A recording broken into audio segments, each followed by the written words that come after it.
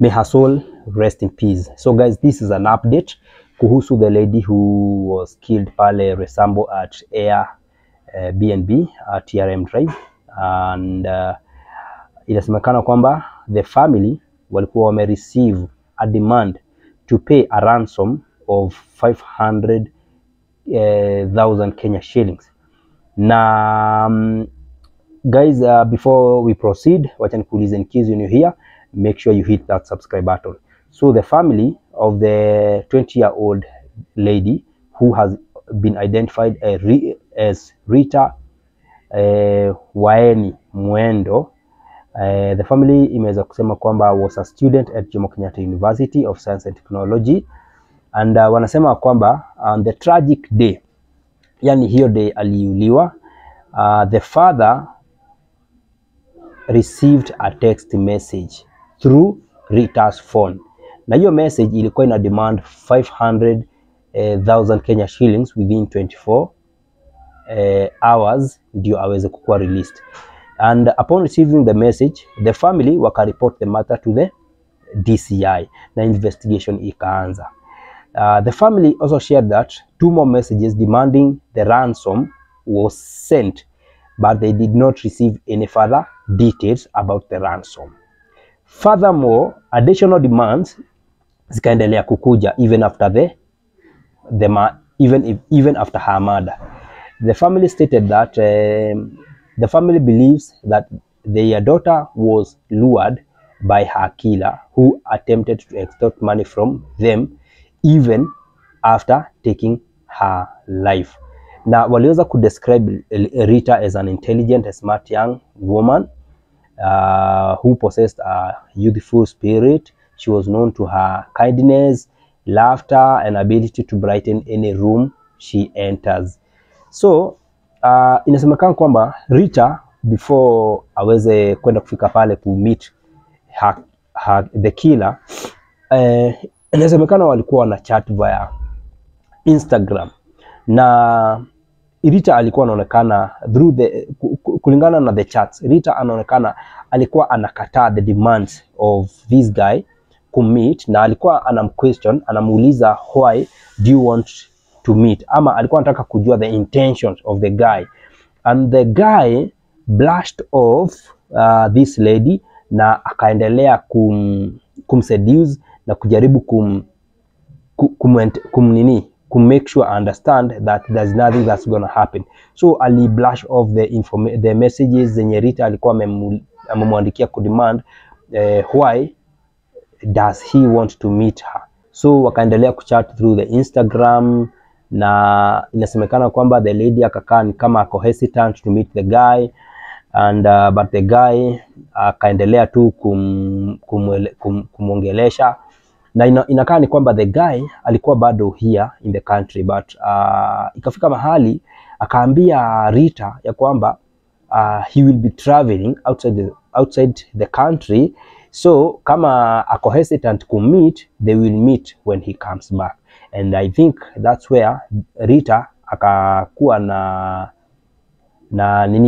na convinced that this guy is traveling outside the country, so wacha tu ni meet kabla aende. So before he left the home, aliacha ameambia auntie yake pale Syokimau that ameenda kumit the cousin, na the conversation pale Instagram ikaendelea ya kwamba mpaka alipokaribia TRM aliandika an update, akasema mahali amefika, akaambiwa akifika TRM Drive ashuke, na wakati alipofika TRM Drive akaweza kuandikia this guy, na the guy akarespond akamwambia pia mpaka venye alikuwa amevalia the white shoes, na that's when now walienda kumit.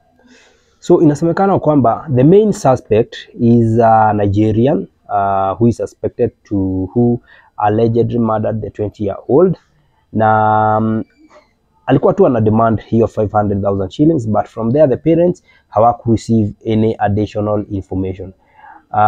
So throughout the conversation, the woman questioned the suspect about his intentions, expressing concerns about her safety.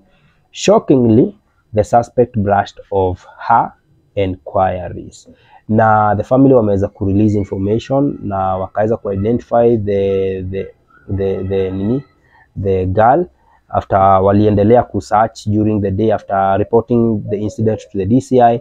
Na that what happened. So guys, what I'll urge you guys, kwa sababu watu wengi wamekuwa wakisikia about dating ama online dating, na watu wengi sana wanakuja online, especially TikTok, na this is something that maybe is misleading ladies. Unapata kwamba watu wengi wanakuja wanasema how they met their partner online, wanakuja kuconverse, but watu wengi wenye wameshapitia mambo magumu hawakujangi online kusema ambao walioyapata. Kwa sababu gani? Kwa sababu unapata labda mtu ako very shameful, hataki kuja kujionyeshana, aonyeshane venye kilimramba pale after alienda ku meet maybe a certain person. Na at some point unapata hii the kind of killings zenye to experience, the two kind of the two killings za Starlet Wahu na ya Rita Waeni, they are very similar.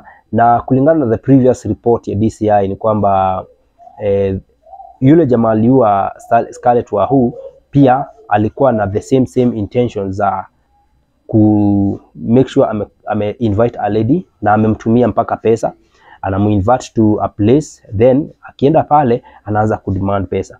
Na mko sure ama mko aware that there are several cases zenye ziliweza kujitokeza after the case ya Starlet Wahu, watu wakiconfess kwamba waliweza kuwa wamepatana na huyo jamaa na alikuwa amewafanyia mambo. So this is a warning to the ladies that in case unaenda kumit a stranger, there are some precautions maybe unafaa kutake. Hata usikubali kwenda kuingia kwa room na mtu na hamjuani, is a stranger. Make sure kwanza hata mmejuana. Eventually maybe utaweza kujua intentions zake, but at some point kuna watu wanaweza kuwa wamejificha kabisa hata huwezi jua. But it's a warning that ujue all that glitters is not gold. Watu wengi sana wanataka hii kutajirika ya haraka, and that's why unaona most ladies akisikia tu mahali kuna pesa, kichwa inaenda haywire, ni kukimbilia tu, hata utaki kujua the next course of action ama the consequences, so long as wewe umesikia kuna pesa. Ladies hawataki kujua kama kuna magonjwa ama nini, but so long as umesikia tu kuna pesa, you are there one time. So it's a high time watu wa take their time. Na pia mjichunge watu wenye mnamit, kwa sababu even today there is another case, a lady mwenye ameweza kupatikana pale Roiro akiwa ametupwa kwa shamba fulani, na inasemekana alikuwa anaonekana the lady was struggled, na at the scene kumeweza kupatikana muguka na samjugu karanga. So that lady pia ameuliwa na investigation inaendelea, na tutazidi kupata more information na tutazidi keep you updated. So thank you so much for watching. In case you're new here, make sure you subscribe. Thank you.